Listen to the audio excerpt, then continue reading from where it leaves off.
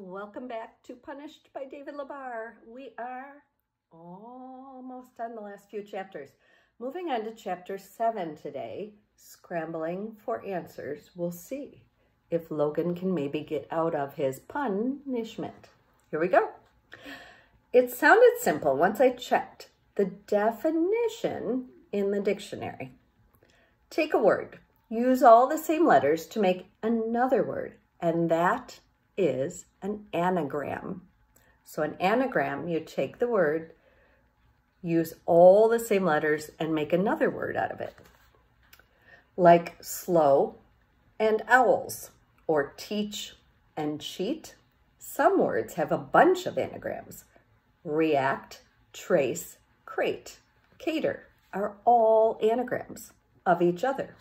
It could be done with more than one word. New York could be an anagram for worn key.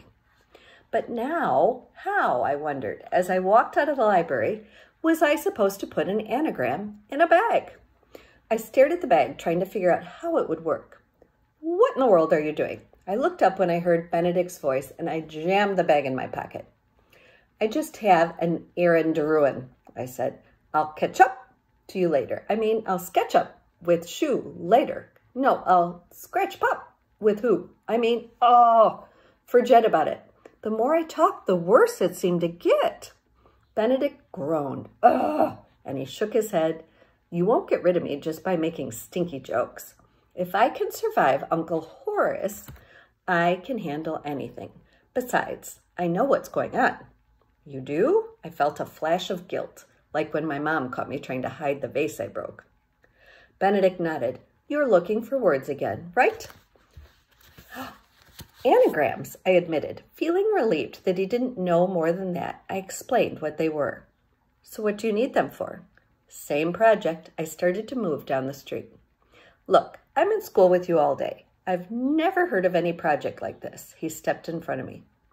It's not for school, I said, stepping around him. It was tough trying to keep all my answers short. Want help? He asked, stepping back in front of me. I was going to work on my report, but this would be more fun. No thanks, I said. It would have been great, but the professor had warned me not to get any more help. Some friend you are, Benedict said. He turned away and stomped up the library steps. Wait, I called. He just kept walking. Great. Now he was mad at me. But there was nothing I could do about it right now. I had to find 7 anagrams. I started thinking up all the short words I could and seeing if they had any anagrams.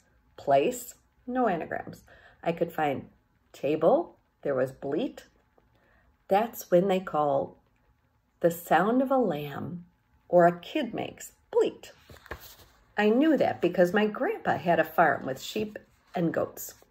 But I didn't think there was any such thing as a table bleat or a bleat table. I kept thinking, scale, laces, west, stew, lemon, melon, rat, art. Rat art, I said. That could be a picture of a rat. I just hoped it didn't mean a picture that a rat drew.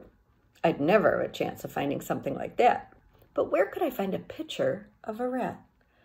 Kaylee liked to draw, and she loved animals. I ran home, went up to her room, and asked her if she had any drawings of rats. Kaylee nodded. Yep, I love to draw them. They're so cute. After digging around for a minute, she pulled out a nice picture of a white rat eating a hunk of Swiss cheese. You art so talented. Can I borrow this rat? I asked. Sure, you can have it. She handed me the picture and ran off. I pulled the bag out of my pocket. As I started to put the picture near the opening at the top, I felt a tugging like the bag was a giant magnet and the drawing was a paperclip. I let go of the drawing and swoosh, it got sucked into the bag. 1 down, 6 to go. I had a great idea. I went downstairs and dug through the boxes of games in the living room. We had one called Scrabble that used wooden tiles with letters on them. Mom and Dad played it all the time.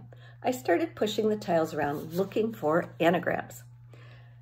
Hey, tile and light were anagrams. I picked up one of the tiles. It didn't weigh much. I tried to put it in the bag. It would not go. Duh, I said as I realized my mistake. I had done the same thing last year on a spelling test. No matter what it might say on food boxes and menus, the word was not spelled L-I-T-E, it was L-I-G-H-T, for light.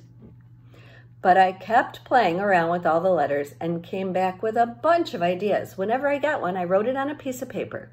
Speaking of which, piece didn't have any anagrams that I could find. Neither did paper. I figured I'd never find some of the things on my list, like a rock cork, since that didn't make much sense. Neither did door odor, shoe hose, or glass slags. I figured a taco coat would be hilarious, but I knew there wasn't any chance I'd find one. And if I tried to make one, I would mess up the whole kitchen. But I wrote down every single anagram I thought of, just in case. A couple of times I got so close to good ones, it drove me crazy, like with apple. You can use most of the letters to spell petal, but then I realized I had two problems. I had a letter left over, and I had spelled the wrong kind of peel. After I had a long list, I ran around looking for things that would fit my ideas. My quest took me from the basement to the attic. There were boxes of old dishes in the basement. I remembered we used them when I was little, but Dad kept complaining they were too ugly to eat off of. So Mom put them away. I hoped I remembered light. I searched around until I found the box. Yep, I was in luck. And yuck, I had to agree with Dad about them. They were ugly. The plates were decorated with roses, lots of roses. Petal plate, I thought. Flowers were made of petals. I picked up a saucer, held it to the bag, swoosh! That made 2. 5 to go. I ran through the rest of my list. The easiest ones were cat act. When I first thought of it, I wasn't sure I could find anything, but Dad had taken me to the circus last year. And he bought me the souvenir program. There was a picture of the lion tamer. That was definitely a cat act. I tore the page out of the program, swoosh! In the fruit basket, I found a cheap peach. The sticker price was still on it. Swoosh! I figured that was it for the fruit bowl, but then my eyes fell on something else. Mom had bought some tangerines, and according to the sticker, they were from Argentina. Wow! I said it out loud as the letters clicked together in my head, an Argentine tangerine. I had to admit, I was really proud of this one. That made just 5 to go. Or excuse me, that made 5, just 2 to go.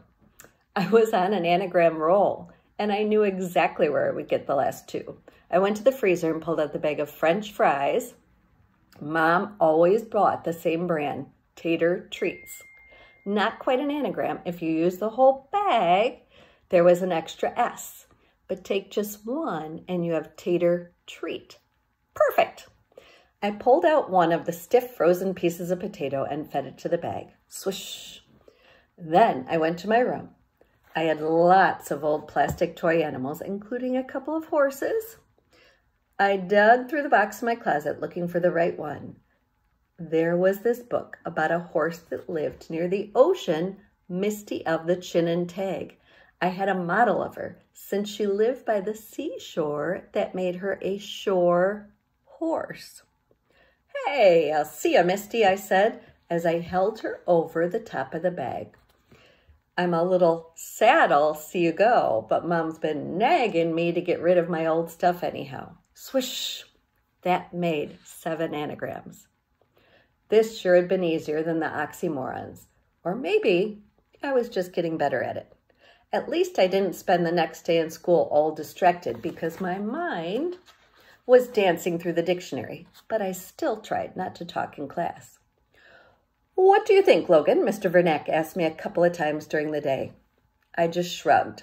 I wasn't going to take a chance that the puns would get me in any more trouble. Benedict ignored me. I realized he was angry, but I hoped he would get over it. Ms. Glott, the student teacher, started to tell us how she liked words. Does anyone know what an oxymoron is? She asked. My hand shot up. I yanked it back down as quickly as I could. No way was I opening my mouth. She looked at me for a moment. Did you raise your hand? She asked. I shook my head and tried to look confused. I know, Benedict said. He smirked at me and gave the definition, the same one I had told him just the other day. He even mentioned the part about it being Greek. That was fine. If he needed to show off, I was not going to stop him. Impressive, Mr. Vernack said. Very impressive. He almost never repeated himself. I could see he was suddenly thinking about Benedict as a perfect student of the month material. Maybe Benedict would finally win that pizza he wanted so badly. Miss Glatt went on to tell the class about oxymorons and anagrams and a couple of other things. The coolest one was redundancies. Redundancies were words you didn't need, like when people talk about a free gift. Since a gift is always free, you don't need the extra word. Another redundancy was unexpected surprise. A surprise is always unexpected. Also, pre-recorded. Anything that's been recorded has obviously been pre-recorded. She pointed out that pre and previous were often redundant. I hoped my next task was redundancies because now I would have a head start or a pre-start. Then Ms. Glatt told us some of her favorite words, including serendipity. That was what you call it when you find something you aren't looking for, kind of like being at the right place at the right time. I thought about the Argentine tangerine. Talk about serendipity. Of course, right now, I couldn't talk about anything. Serendipity is also one of my favorite words. After class, I went across town to the library. What if he is not there? I wondered as I hurried downstairs to the reference section. Was there a word for when you don't find the thing you are desperately looking for? Nerendipity? Disenderpity? But he was right at the table. 7 anagrams, I said as I handed him the bag. He bounced the bag up and down in his palm for a second as he weighed it. He nodded and said, very good. What's next? I said. Redundancies? No, nothing that easy. He reached into his shirt pocket, pulled out a handful of rubber bands, dropped them on the table. They lay there, looking like exhausted worms. 7 palindromes, he said. What's up? I caught myself as I picked up the rubber bands. That should be a snap. I grinned and groaned and realized I was even making puns in my head now. I headed for the dictionary and looked up palindromes. It turns out they were very cool. But the more I thought about palindromes, the more I realized they might not be that easy. We have 1 chapter to go, 1 more adventure with Logan. It's called Either Way, It's the Same, palindromes, and have a great learning day.